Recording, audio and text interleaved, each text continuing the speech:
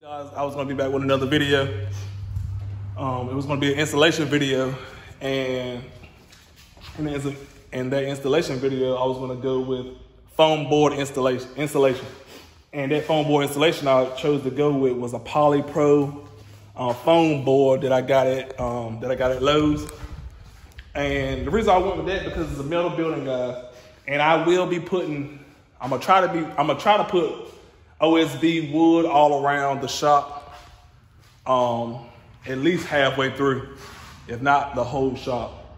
And just so I can screw like a TV on the wall, little shelving, anything like stuff like that. But I wanted to start off by insulating it first. So installation was about, I say $8.38 a sheet. And it's 4 foot. It's about a half an inch thick, or maybe an inch or so. And I got 37 sheets. I got 37 foam boards, you can see right here. I got 37 of these. And hopefully this would do at least the three panel walls, which is the main walls that I wanted to do. You know, I started over here, guys, and I'm just cutting and measuring as I go along. Put a little scrap piece that I had up there. I'm just cutting and measuring as I go along. And I noticed a lot of people want to know, I am using like the type of adhesive I'm using. I got one down here I'm gonna show you, but I'm gonna show you a fresh one. I am using this Liquid Nails heavy duty, if it could focus. Construction adhesive. It's for interior and exterior. And I got 3 bottles of those. And I'm using that for my foam board installation. And guys, I was talking to another fella about water getting inside of the shop. Water getting inside the shop. Now my concrete is flushed. My building is flush with my concrete, but I still had water issues even when the rain would even when the wind would just blow it in. So I went with a Loctite PL 3 times stronger premium construction adhesive, and it's the brown color.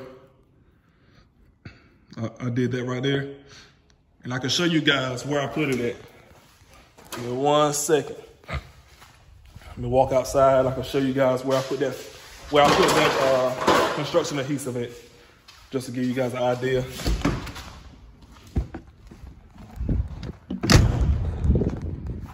And guys, I did that construction adhesive all around the back corner because that's where my problem was coming in at. I'm gonna show you guys right here. As you can see, I did the construction adhesive all on the back, all the way down. And I'm gonna give you the consistency I did. I did a bead of construction adhesive all the way across the back and the sides. And when it dried up just a little bit, I took my index finger, my pointer finger, and I just went around and I just beaded it in. I just smushed it in so it can bond to the metal, to the concrete. That's the whole goal you should be tackling, metal to concrete. And that helped out with the water not blowing in or anything. Because you can see a lot of these buildings, like Dollar General buildings like that, they use that type of adhesive. Might not be that brand, but they use that type of adhesive to bond the concrete to the metal to the concrete, so it can give a tight seal. And guys, that's what you need to do to put on your metal building, guys, to make sure you don't have water coming in the building at all. All across the back. I did it on the side. Can't really tell. Did it all on the side. Even though it is flush, guys, with the concrete, you still might have a little water get inside the building. But it's not nothing to complain about. You know, it's not nothing to, oh, I got water coming in my building. You know what I mean? Like that. So that's what I did, guys. So, and I did a little bit inside too. I did a little bit of that construction adhesive inside the building too. which I probably didn't need to do it, but I did it and I didn't really like it. Made a mess on my damn floor, but that's neither here nor there. It's done now, I can't get rid of it, oh well. Like I said, I still did the spray foam in the corners, all the way up top on both sides of the 14 gauge steel.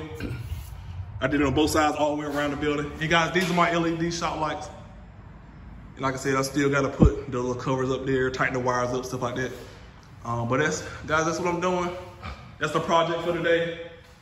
So if you guys wanna see if I can prop my camera up or something like that, so you can see me cut pieces of, you know, of the foam board. But yeah, guys, that's gonna be the project for today. I'm gonna try to insulate as much as I can today. If not, I'll just pick up again tomorrow on it. Ain't in no big rush to do it, so it is what it is. I'm gonna get as much done as I possibly can today, and we're gonna shoot for the best. Let me see if I can prop it up here, if I can prop something. Give me 1 second.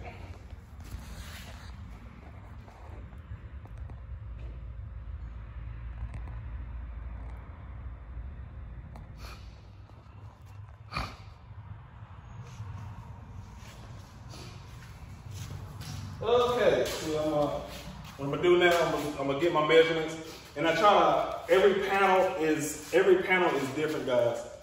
Every panel is different. So one wall might be 4 foot 9 inches, one wall might be 4 foot 8 inches, another wall might be 4 foot 5 inches, or something like that. So you don't want to cut all of them the same, and then you're stuck with little small scrap pieces all the time. Like well, for instance, I took a scrap piece and put it above the door because it was a perfect fit. So now I'm gonna cut a piece. I believe it was 4 foot 9 inches, and I'm gonna go on like that. So, and I'm gonna cut it, instead of going the long ways, I'm gonna cut it. I'm gonna be cutting on this way. Instead of sticking a whole thing on the wall like this. And guys, you can use an X-Acto knife, you can use a box cutter, anything like that, anything that's sharp. Because all you do, you just want to make a seam on it. And I'm just using a regular cutter like this. I mean, just enough, because it's not thick stuff, so you want to do it like that. So guys, I'm gonna cut this piece and I'm gonna stick it on the wall. But first, let me take a little measurement, do just like this.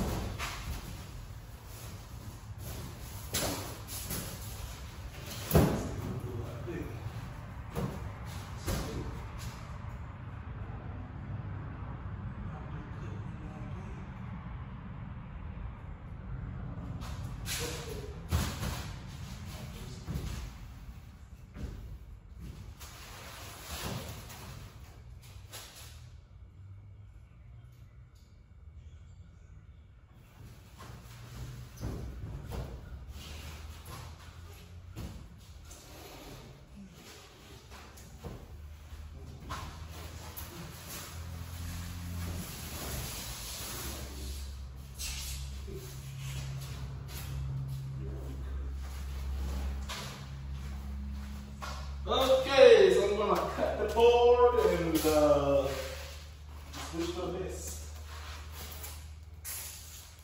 So really we just cutting it the height, because we're gonna have a gap. There's gonna be a gap on the side, guys, and which is all right, but you know, still.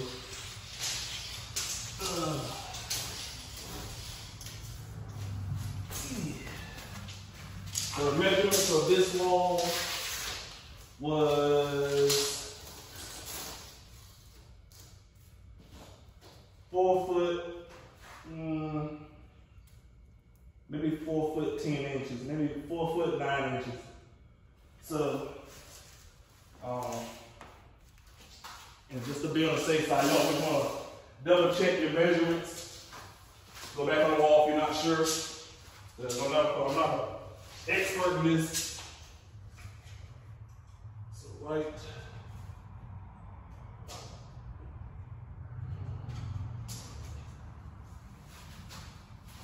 If you cut a little bit, I always cut extra. I'd rather have more than enough and short. So that's what I'd rather do. Some guys might have different methods, but this is my first time doing this today. I don't really do projects like that on my own without supervision. So this is a good project for a guy that has a first got a garage and is a star. You know, you don't want to do big projects, so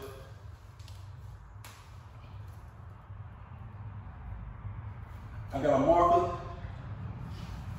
Take a marker and I take me a piece of board. I'll take a piece of 2x4. This is long. As it's long enough, that way I get a long line.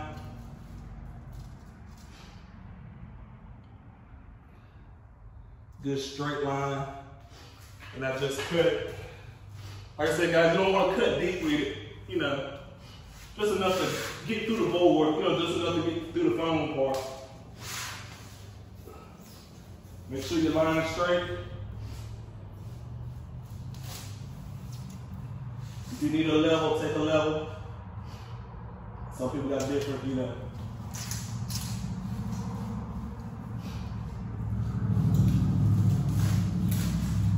This piece of wood is 2x4.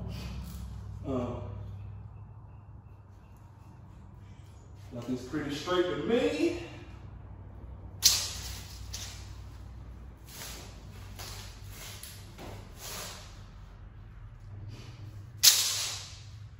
Guys, take your knife. And you don't have, I mean, sometimes you really can't go a long line with it. So you just make a cut, go halfway. You want to meet yourself in the middle.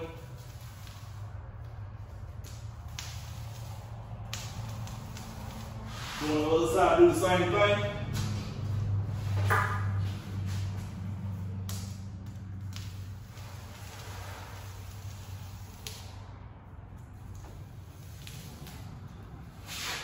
And what you do is,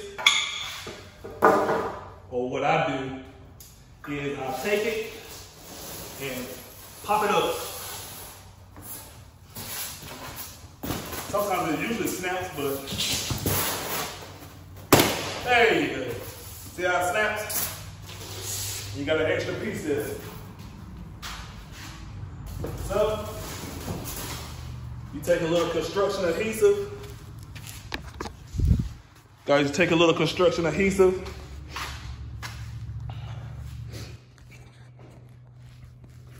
All right, guys, after you measure and cut that, you wanna, this is a scrap piece. This is the piece I need to put on the wall. It's a 4 foot by 8. So what you do is, let me put my gloves on right quick.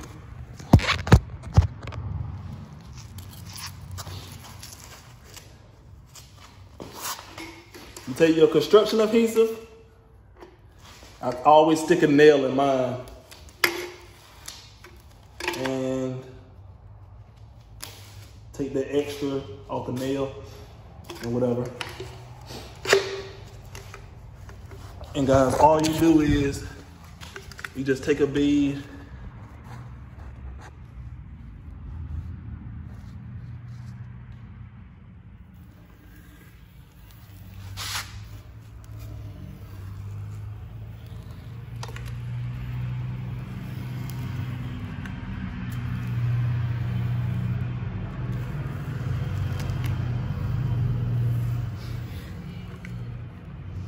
I always try to get the corners too, at least a little bit on it. I ordered 3 of these adhesive caulkins, but I feel like I'm gonna need more.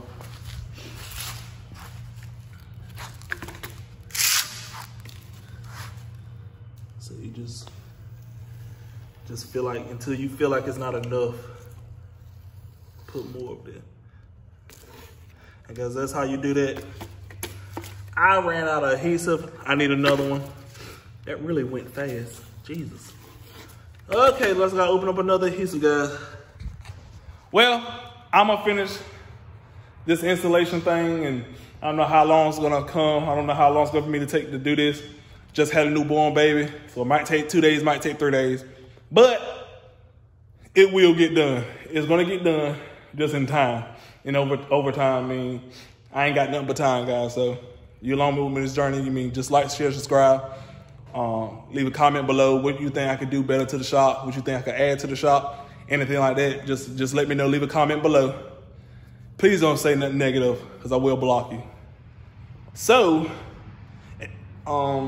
with that being said, I'm gonna finish this project, and I'm going in the house to tend to my newborn baby.